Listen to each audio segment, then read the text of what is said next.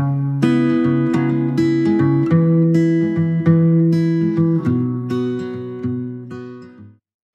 have studied about planning, everything about planning. We have studied about the concept of planning, definition of planning, its features and limitations as well.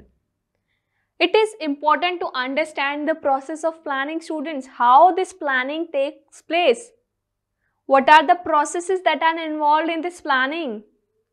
Let's understand that in detail. We will study each and every process.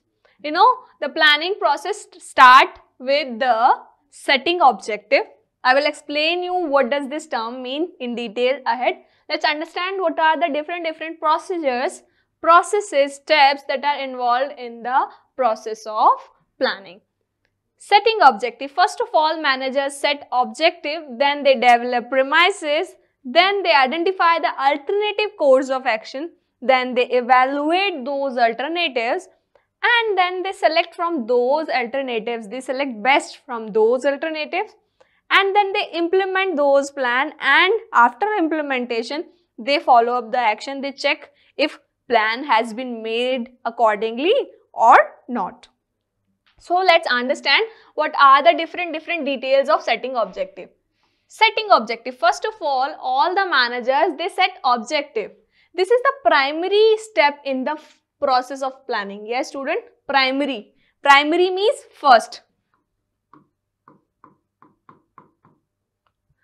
Primary step in the process of planning, which specifies the objective of an organization, that is what an organization wants to achieve. Suppose you are a mobile phone company and you want to produce 2 lakh unit of mobile. So you will find out, first of all, you will set the objective. What is your goal? Right now you are making 2 lakh units. Your goal, your objective is to double that unit. Means your target, your objective is to produce 4 lakh units of mobile. So this is what setting objective. The planning process begins with the setting of objective. Objectives that are end result which the management want to achieve by its operations. Objectives are end results also. Students, making objective means find out the end results so that all other functions of management can move to that direction. So this is what objectives are, end result which the management want to achieve by its operations. Next point of setting objective is objectives are set for the organization as a whole for all departments. Yes, when top level managers, they plan out the thing, when they make objective for the whole organization. Top level managers make objective for the whole organization. Middle level managers make objective for their respective departments. Also, lower level managers also make some objective for their operational level department. Every level of management makes planning, they set objective. And then departments set their own objective, as I have explained you. And within the framework of organization of objective, they make their objective as per the framework of objective that was made by the top level managers. So, as example is given here, I have also explained you. So, setting objective means you are running a company and you are a mobile phone company. You are producing 2 lakhs unit of mobiles. Your target, your objective is to produce 4 lakh units. That is the setting objective. Now, how do organization develop premises? And what does this term developing premises means? It means planning is essentially focused on future. As we know that planning is futuristic in nature and there are certain events which are expected to affect the policy of formation. Such events are external in nature and affect the planning adversely if ignored. While planning, we have to develop some premises because we know that the planning is futuristic. We have to foresee things for the future, and it is dynamic also in nature because external factors of the environment, they keeps on changing with time. Their understanding and fair assessment are necessary for effective planning. So while making planning, we have to develop assumption, we have to make premises that these are the possibilities and we have to make plans according to that. Such events are assumption. Yes, assumption. Developing premises is it's kind of assumption, making predetermined assumption on the basis of plans are drawn and are known as planning premises. These assumptions are known as planning premises. Developing premises means developing planning premises. For example, the mobile phone company has set the objective of 2 lakh unit. You are running a mobile phone company and you have the target, you have set the objective of 2 lakh unit sale on the basis of forecast done on the premises. I have explained you that you have planned out that you are gonna produce 4 lakh unit. Here example is saying that their target is producing 2 lakh unit sale on the basis of forecast done on the premises of favorable government policy. This premises has been done on the basis of the government policy. Government policy was in the favor of the organization that says that they will provide facilities for the digitization of the business, for the digital business as well. So they made plans according to that. Right, this is what developing premises. Okay, these are another important points that you need not to forget. You have to remember that assumptions are the base material upon which plans are to be drawn. Yes, assumptions are the base material. We have to assume something. Now we must have some target. We have to assume. Then only we can plan out that we have to achieve that target. The base material may be in form of forecast, existing plans. Means we can take premises or base as a forecast or our existing plans also. Any past information can be used for making policies. All managers involved in planning should be familiar with the use of assumption. All the managers, they must know how to use their assumption. Assumption may be the forecast, maybe the existing plans. It can be anything, but they must know that how to involve those assumptions in planning. After setting objective and developing premises, we have another step of the process of planning, that is identifying alternative course of action. Yes, at the time of planning, we also find out what are the different alternatives that are available in the business. Okay. So identifying alternative means once objectives are set. Suppose you have set out the objective. You have set out the objective that you wanna produce 4 lakh unit, right? Let's stick to the our first example, that is you wanna improve your sale and you wanna produce 4 lakh units. You have set out the objective. You have developed the premises. You have evaluated everything. Now what you will do? You will identify the alternative course of action. Once objectives are set, assumptions are made, the next step is to act upon them. For acting upon them, you have to identify the alternatives. There may be many ways to act and achieve those objectives. All the alternative course of action should be identified. There are many there may be any alternatives. We have to check. The mobile company has many alternatives like reducing price. To increase the sale, what you can do? You are imagining yourself as a company, as a owner of the company. What you can do to increase your sale? You can reduce the price. You can increase advertisement. You can increase the promotion.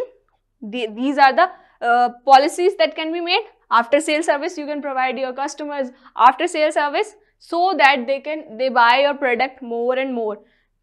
How does advertisement help? Advertisement will help in sale because people will come to know about your product, right? They will come to know that this is the company, XYZ mobile company, and that company is making awesome phones. You make it available to them. You have mentioned everything on advertisement. They will be attracted to buy that phone. They will buy that phone, then automatically your sale will get increased. If your price is low, yes, this is also another method of increasing sale. It is a tendency of people to buy more when there is a price of less, when there is a less prices. you must have studied in your economics also. Demand rises when price falls, right? So this is why we can say that these are the techniques that can be used while making plans. These are the alternatives. So we have how many alternatives? We have this alternative that we can reduce price. This is an alternative. We can increase advertisement. We can do promotion. We can do after sales services as well. These are identifying the alternative course of action. Okay, students, in the planning process, we have set the objective. We have set the objective that we have to produce 4 lakh unit of mobile, right? That is our objective. We have developed the premises also. We have developed premises on the basis of the government policy, liberalized government policy. Then we have found out the different alternatives, that how can we increase our sale. We can increase by sale by increasing our advertisement, by increasing our sales part, by providing after sales services, by reducing the cost of the product, by reducing the price of the mobile. Cost of the product means price of the mobile. That's how we can do. We have found out the alternative. Now, next procedure is to evaluate the alternative course of action. Now, we have to evaluate alternative course of action. Students, in this step, the positive and negative aspect of each alternative need to be evaluated. Yes, what does this term mean? Positives and negatives.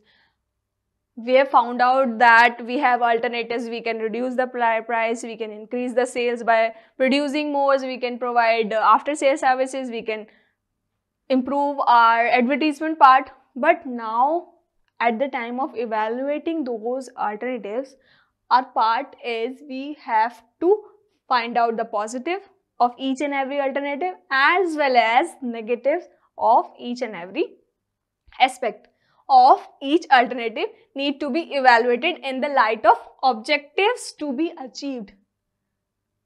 We have to take care of the objectives. What was the main objective? And then we have to evaluate these alternatives on the basis of that only. Next is every alternative is evaluated in terms of lower cost, lower risk and higher returns. What should be our target? At the time of evaluation, our target should be, we have to find out that which method, which alternative is lower in the cost, which has least risk and which is giving us higher return. We have to opt for that alternative. We have to choose that alternative within the planning premises and within the availability of capital. We have to see that how much capital we have. We have to see the positives and negatives. How? We have to see that how much return it is providing. It should be lower in cost. It should be lower in risk. You are a mobile phone company and you will evaluate all those alternatives and check the pros and cons. Positive, negative means pros and cons. Clear, students? Now, our next step is to select one best alternative. Yes, student. We have done everything. We have set the objective. We have developed the premises. We have found out the different alternatives. We have evaluated those alternatives as well. Now, it's time to select. We have to take decision. We have to choose best from those alternatives. The best plan, which is the most profitable plan and with minimum negative effects, is adopted and implemented. Yes, we have to choose the best plan which is the most profitable, which has maximum profit. Most profitable means maximum profit. And with minimum negative effects means with minimum cons, right, is to be adopted and implemented. Then in such areas, the manager's experience and judgment play an important role. Yes, top level managers or middle level managers, they take decision. Their experience matters a lot. When a manager is experienced enough, he would take right decision. If you have appointed best manager, that your manager will gonna choose best alternative on the basis of experiment and judgment, he can select the best alternative. ultimately best alternative must be chosen from different alternatives. You are a mobile phone company and you will select that more TV advertisement and online marketing with great after service could work for your objective. Means you have found out that to increase the number of unit, 4 lakh unit, what can you do? You can choose TV advertisement media to for the advertisement part and online marketing. As you know that everything is digitized now, so you have chosen that online marketing would be appropriate to increase the sale of your product. Okay, you have done that part. Now next procedure is implementation of the plan. Yes student, you have done everything, but you have to implement those plans, na? It is not like that you have made plan, now you will sit back and relax. Okay, I have made plans, I don't need to do anything. Is it possible? Is things work like that? Will you be able to attain your objective like this? No, na? So next procedure is implementing those plans. You have planned out everything, you have made blueprint of everything, you have chosen best alternative, you have chosen that advertisement in the television and digital marketing would be appropriate for your budget as per the risk factor and everything. You have chosen that part.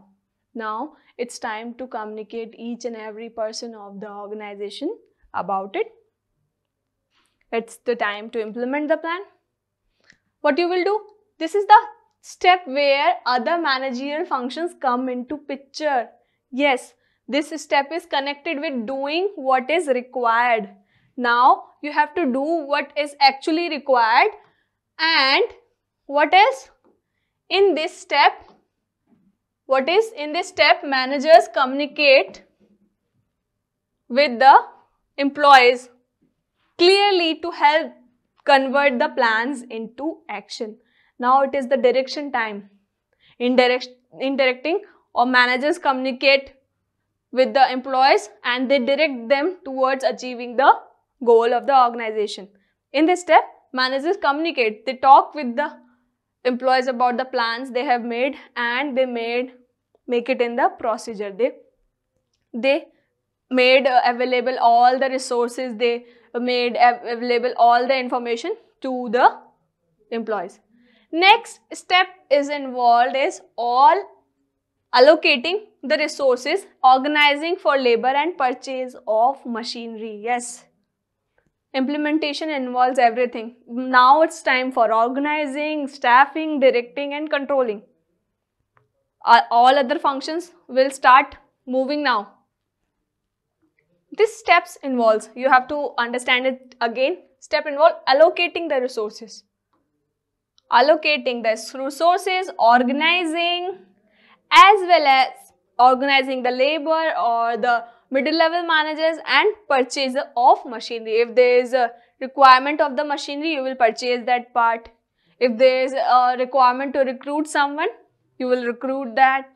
That is what implementation is. Mobile phone company, you are a mobile phone company, and then you will hire salesmen on large scale because your ultimate goal is to increase the sale of your product. So what you will do? You will hire the employees, salesmen. You will create TV advertisement. You will give, you will do some expenses on the advertisement part. You will start online marketing, you will recruit someone or you will recruit some agency or company who knows how to do digital marketing. So you will provide them each and every information so that they can do digital marketing of your product. Like digital marketing means marketing on Facebook, Instagram, Twitter, LinkedIn and everything. There are so many more digital platforms that we have right now through which we can market our product.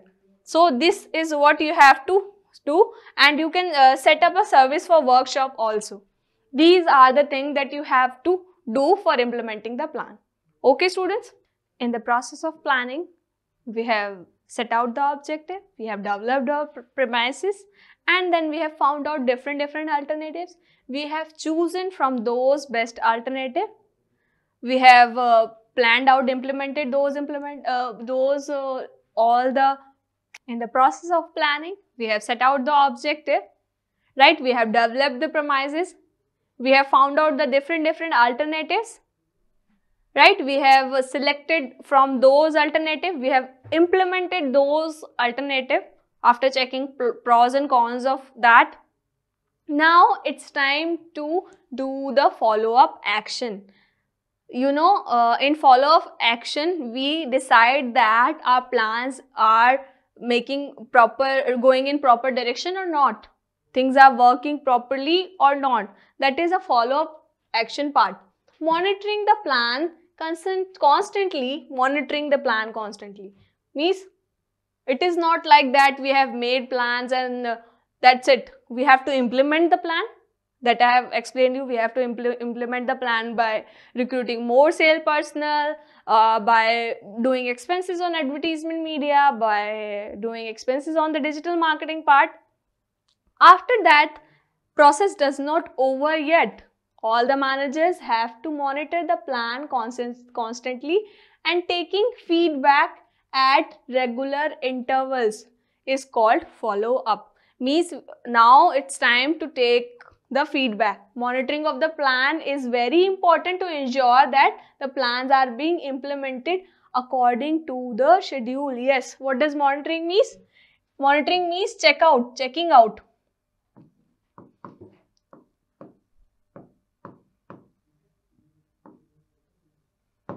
Of plans is very important to ensure that plans are being implemented according to the schedule, according to the objectives that was made by the managers previously. In starting, regular checks and comparison of the result with set standard are to be done. In planning, we set out some standards. We have set out standard that we have to sell 4 lakh units. Now, when process starts, we have to compare. We have to do the comparisons of the results. The results we have right now are to be done to ensure that objectives are achieved. I have explained you earlier also. Right now also I am explaining that planning bridges the gap between where we are right now and where we have to achieve. In planning, we also do the comparison part. In controlling also, we do the comparison part. We do the follow-up part in planning itself. What we do? We do a regular checks and compare all the results, all the set standards to ensure objectives are achieved. For example, proper feedback mechanism was developed by mobile phone company. You are a mobile phone company. What you have done? You have made a proper feedback mechanism for mobile company throughout its branches so that the actual customer response, revenue collection, employer response, etc. could be known. What you have done? You have made a proper mechanism, proper feedback mechanism. You have developed proper feedback mechanisms by the mobile phone company. You know, you are the mobile phone company. You have developed proper feedback. What you have done? You have found out that there is a customer response to your company so that you can change anything in the policy of the company. You can make some derivative plan and you can find out the employer response as well. This is what follow-up action is. So, I think you have understood everything about the process of the planning.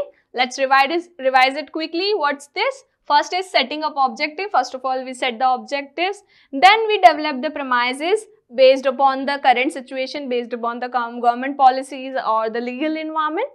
And then we find out the different alternatives, and then we evaluate those alternatives. We evaluate those alternatives on the basis of its pros and cons, positives and negatives.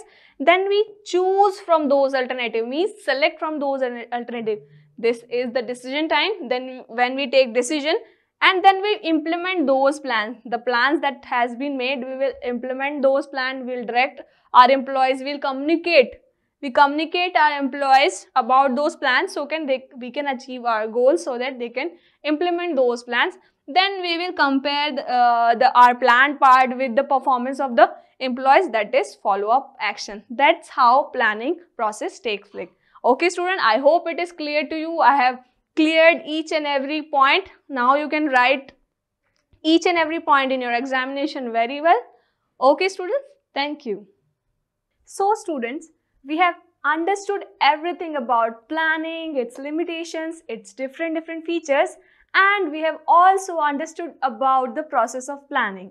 We have understood that how planning works, and planning requires everywhere student, whether it is your school, it is your home, in any organization, in private organization, in government organization, as well as everywhere. We have understood about the steps of process of planning. This question is based on that. I will not gonna explain you what was that. You have to answer me, because I hope it is clear to you. I have explained you each and everything about the process of planning. Now you have to answer me the question. Answer it to me students. The question says, identify the correct sequence of steps involved in the planning process.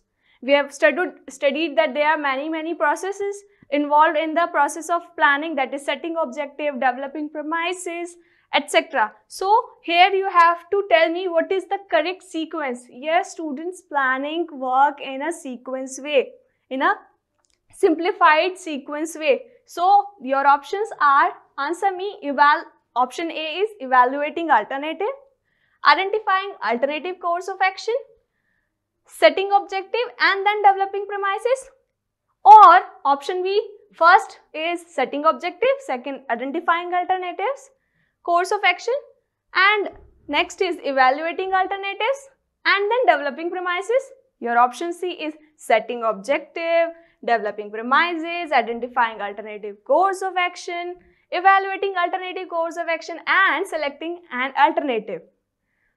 Your last option is setting objectives, developing premises, identifying alternative course of action, evaluating alternative course of action. So students, answer me. You have 5 seconds to answer. Your time starts now. 5, 4, 3, 2, 1, time up. The correct answer is option number C student. How? Because in planning process we have understood, first of all we set the objective, setting objective, then we develop a premises as per the situation, that if we have developed a plan, we will think that what is the current scenario, what is the government policy regarding that plan, that is developing premises, and then we will identify different alternative course of action. I have explained you that if we want to increase the sale, how can we increase our sale? By advertisement, by producing more and so on. And then we evaluate those alternatives. We have to evaluate which alternative is best. We check out the positives and negatives. We check out the pros and cons of those alternatives, and then we choose among them. And then we select the best alternative which is best for our organization, which is suitable for our organization, so that we can move toward achieving our organizational goal. Okay students, I hope it is clear to you. I have explained each and every detail about planning so you can understand better. So keep planning, commerce student. We'll meet in our next class. Thank you.